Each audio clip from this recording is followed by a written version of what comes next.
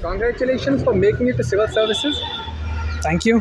Would you like to introduce us about yourself and your educational background? Yeah, my name is Ashiq Hussain. I'm coming from Dindikal in Tamil Nadu. My graduation is engineering. I have done my civil engineering from Epcot Engineering College, Sivagasi. How was your interview and what were the type of questions being asked in the interview? Yeah, the interview was fine. And it was Shieldvardhan Shah's board.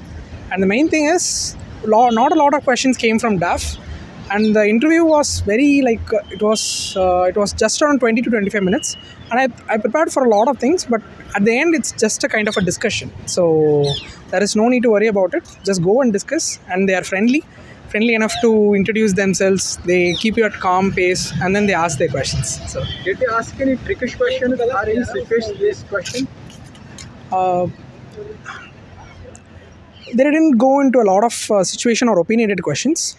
One thing that I can think is they asked whether India can get an UNSC seat, and I believe yes, we can do so with our diplomacy. So that was one thing. And they asked other case study based questions like the handloom industries, how are they doing, what are the problems in it, and those were the questions that were kind of tricky. Yeah. What motivated you to pursue civil service as a career?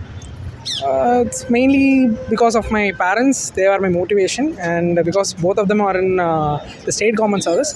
And the other thing is I like to help people, and gives me it gives me happiness to lend my hand to help people. So what was the mode of your preparation for this examination? Did you go for coaching or self-study? I started my preparation during the COVID phase, so I was not able to go on offline classes. But yes, I subscribed to online mode of classes, and that's it. Yeah. What was your strategy for prelims and how did you handle the CSAT? I would say keep it simple. Don't complicate stuff. Don't go behind too many sources. Don't read two to three newspapers. Just one newspaper for current affairs, one book for polity, one book for not even a book for economy. Just go with a newspaper. Just keep it simple. If I can condense into one sentence, that would be it. And what was your strategy for mains and how did you approach the mains? Mains, I would say, is concentrate on the 20%, such as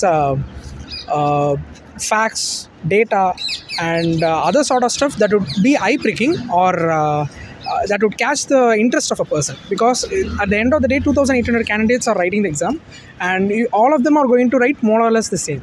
If you are able to give some facts in it, if you are able to draw some diagrams, if you are able to distinguish your paper from others, then I believe that would make a difference. Did the board ask you questions about international relations and foreign policy?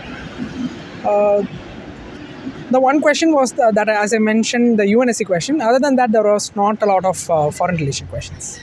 How did you stay physically and mentally strong and motivated, given the competitive nature of this examination?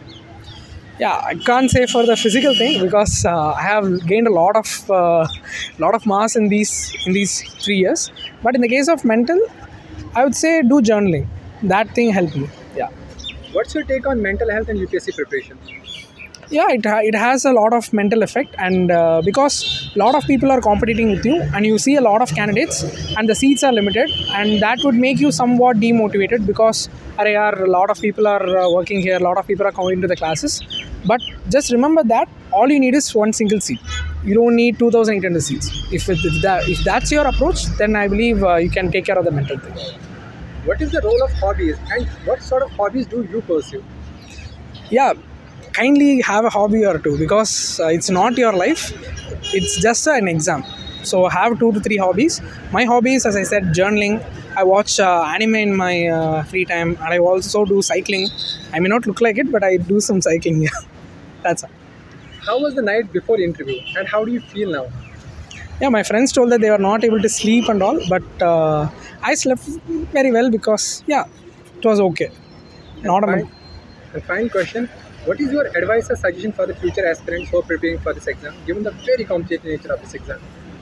If you have really the passion for it, go for it. Don't go for any other reasons because this is a long process. It takes years. Sometimes it takes a lot of years. So if you don't have the hobby or passion within yourself to pursue the exam, then find something that you have a hobby in. But if you believe, if you want to provide your service to the community, if you are apt for it, then do come into the exam. It's very rewarding. Thank you so much for speaking to us. It was genuinely so nice Thank speaking you. to you, and we wish all the very best of luck for your results. Thank you.